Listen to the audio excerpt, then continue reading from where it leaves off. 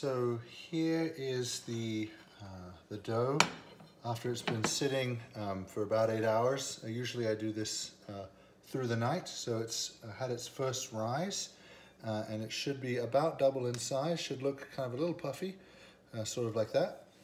And the technique now is two things. One, we didn't really knead it. You'll remember that we just mixed the ingredients together with this, I guess, a little bit of initial kneading. And the autolyse process of the glutens being formed by the movement of the air, and I don't quite actually understand all the chemistry, but it basically kneads itself.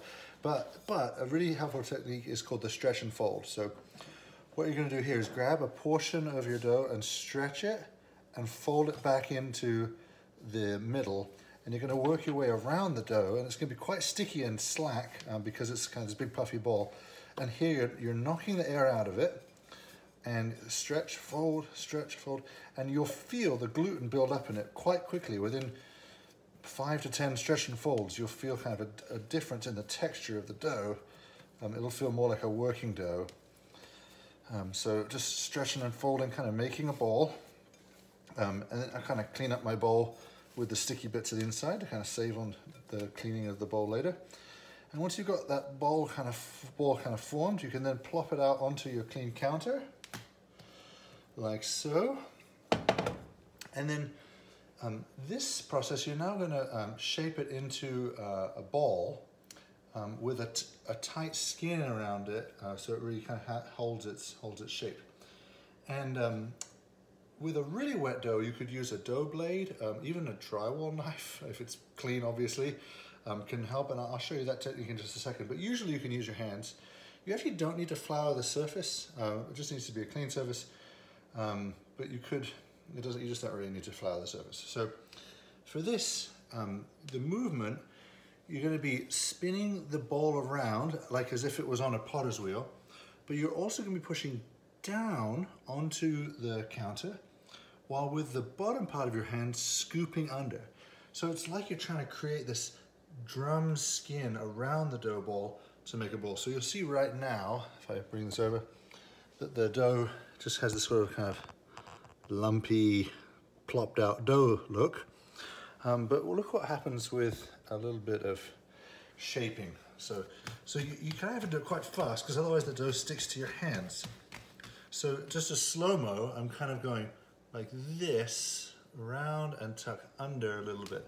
So I'll try and do it slow, but you've got to pull away quickly because otherwise it sticks to your hand. So this is one of the few bits that really takes a little bit of practice, but once you get it,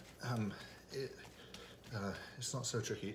So look at that, just that little bit of shaping, and see how now it's round, it's got some height to it, and the skin is kind of smooth and drum-like. So that's what you're going for with the boule. So it's done one rise, and then it will now do its second and final rise, and you'll need a proofing basket. You could use a dish towel in a bowl, which is kind of a rough method, or actually a proper proofing basket, and they come in two kinds. One is just sort of a wicker, like a wicker like that. The other has this sort of linen, I don't know, kind of covering, and either works fine. You can use whichever you like, really. This one is kind of this nice ring mark, so that's what I'll use. I'm going to grab my flour.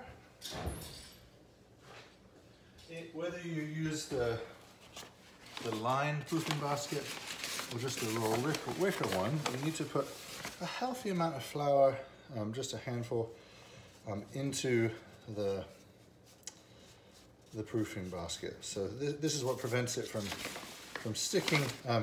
I mean, obviously you can do too much, but better to go heavy than with the flour than to have it be stuck. So I've got my boule, and then what you do with the boule is you take it, and this smooth part is actually going to be flipped over into the proofing basket, and I'm going to have the rough bit that right now is on the bottom of the counter facing up. So I'm going to pick it up gently, and I'm going to plop it into my proofing basket. And sometimes I'll just kind of pinch together on the top if there's any kind of weird bits. I'll pinch it together just as a nice smooth surface, and there we have it. There's the shaped boule in the proofing basket. It's going to do its second rise, which is much shorter than the first rise. And just like with the first rise, I like to let this go get a little bit of heat. So what I do is, you could use a plate to cover this. I actually just used the mixing bowl that I used before. And so I'm going to cover my proofing basket. This just keeps the air off it so it doesn't harden prematurely. And once again, I'm going to set my oven to 170. That's the lowest my oven goes. And let it get to temp, and then I'll bring it, open the door and let it get down to like 150 or so. And I'm going to put this setup with the proofing basket with the shaped boule and a cover. I'm going to put it in the oven, just in a warm oven or warming oven if you have one, to let it do its second rise, which should take about 2 hours. And then at the 2-hour mark, then we'll do the final stage, which will be the baking of the bread. So there'll be the next video will show the steps for turning the boule out of the proofing basket and getting it into your hot Dutch oven, and then the steps for cooking. So yeah.